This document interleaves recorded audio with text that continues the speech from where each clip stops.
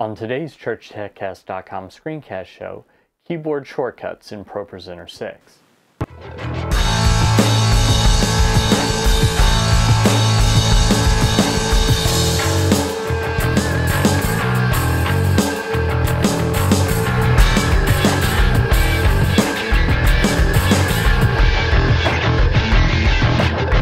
Hi, and welcome again to another episode of the ChurchTechCast.com screencast show. This is the show where every week I help you with the software that we use in the church.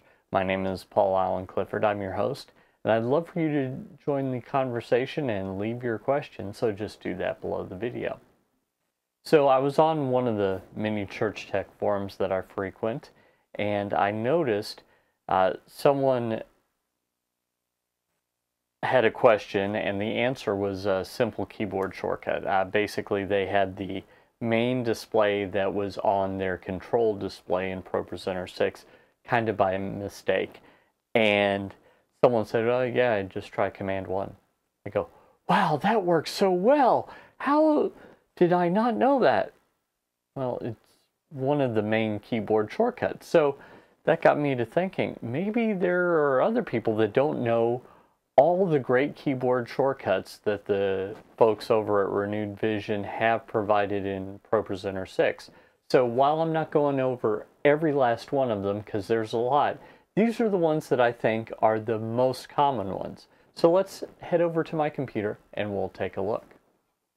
You probably know just how powerful ProPresenter is by using the mouse.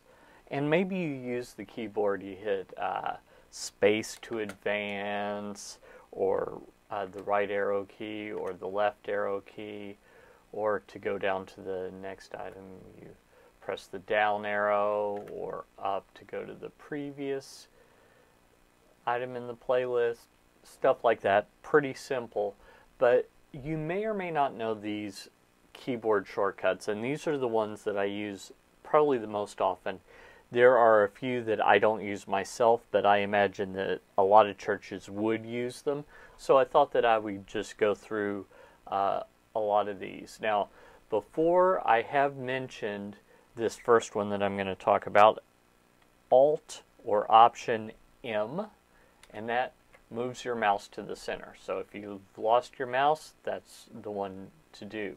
Now, if you need to move some but not all of the text from one slide to the next one, let's say I wanted to split the text on this slide up into to put it onto the second slide, I could right click, go into edit slide, or I could actually do Control E, and that'll take me to the editor. Then I click wherever I want the next slide to begin. Okay, there we go. And we do Alt or Option again, and Enter.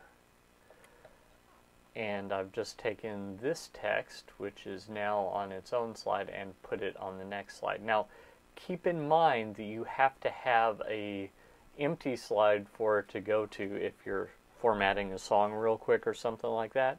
Because if you don't, it will put it on the next slide. So if I instead wanted to put this, just the first line on this slide, and then this line and the next line onto the next slide, I could do that. Ooh, they've actually changed that in ProPresenter 6. Good to know. So it used to be that it would just put it onto the next slide. Now it looks like it's adding in a new slide. So you learn something new every day, and that's one of the things that I've learned here, is that in ProPresenter 6 they have fixed that so that that creates a new slide and puts it on the new slide. Now let's get out of this. The next few relate to the outputs and the stage display. So right now I've got my output off over here, and I'm going to move my mouse away from that and show you how to toggle the output. So I can Command 1 to turn it on. Now you'll see over here it's now on, so watch that, and Command 1 again toggles it off. So that can be very helpful, you know, especially if for some reason the output shows up on the wrong monitor. Command 1 is what I always use. Now you can also show stuff only on the stage display, so I could get ahead of what's showing up on the main screen, not only by showing the preview, which will show this window. If I'm on this one, it'll show this next one in the stage display. But what I can also do is hit Command 0, and you see this little exclamation point in the rectangle. You'd think that something had gone horribly wrong. No, that's just to let you know you're no longer controlling the main output. So as I go through these, you know, I can show this on the stage display. But up until ProPresenter 6, you didn't have a way to preview that yourself. You'd just have to have a copy of the stage display within iShot. Maybe you don't have the ability to do that. With ProPresenter 6, though, you can.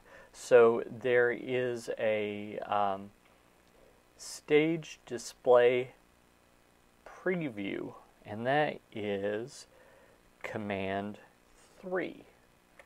So now I can actually see what's on the stage display. And I'm only affecting the stage display. The main display still has what it previously had on it. So that's a pretty cool feature as well. I can also toggle on and off the stage display itself by doing Command 2. Here you've seen that it's gotten put on this display by mistake, so I can just Command 2 to make that go away.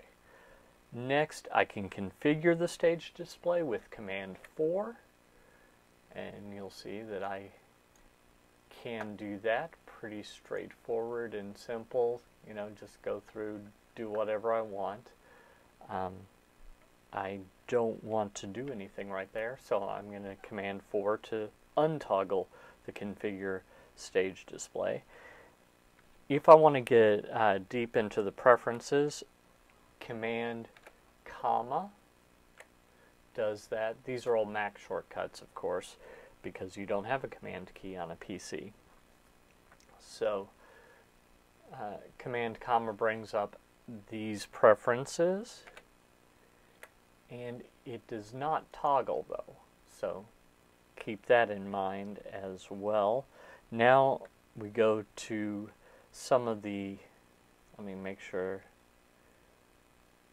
yep, I think I got all those. So the next set are kind of things that you'll probably use quite often. So Control M brings up the messages, and that is a toggle. Command E, I mentioned already, brings up the editor, also a toggle. Command M is messages. Did I say that wrong again? Control M is messages. Control E is editor. Control S is scheduler. So on a Mac, Command S is save. Control S is the scheduler. And that is also a toggle. See, I'm doing it wrong. Control V is the video image bin, and that's also a toggle. So that's very helpful. And of course the Bible, Control B for Bible.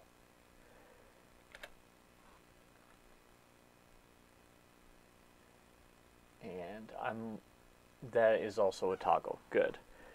So I hope that these keyboard shortcuts, which I think are probably the ones you'll use most often using ProPresenter, are some things that are helpful to you, that'll help speed up your ability to create presentations, do things on the fly, and just use ProPresenter to the best of your ability. Well, I hope that helped. I hope now, as you're just going along during service, that you'll be able to add the appropriate action or do the appropriate thing with the keyboard, saving you all kinds of time mousing all over the place, or you might even be able to find your mouse because that was the first one I talked about. Either way, but I just really hope that that's helpful. If you like this content, you'd probably like my email newsletter, so head over to trinitydigitalmedia.com/gifts, GIFTS, and there I will give you a church tech gift of your choosing, along with a free subscription to my email newsletter, where I give you even more church tech tips and tricks and some of the great news about the things that are happening over here at trinitydigitalmedia.com. Also, head over to my store, because while you can buy most of my resources a la carte there, you can also get a subscription to the Church Tech U community, which provides all of those resources that I'm not under contract with someone else, but all the ones that I have full and clear control over, including some that haven't been released elsewhere. And it's a community where we can talk with one another about church tech, and basically you have direct access to me, so no leaving messages here, there, or everywhere. You can just go where I spend most of my time. Until next time, this is Paul Allen Clifford with trinitydigitalmedia.com. Go out and change eternity.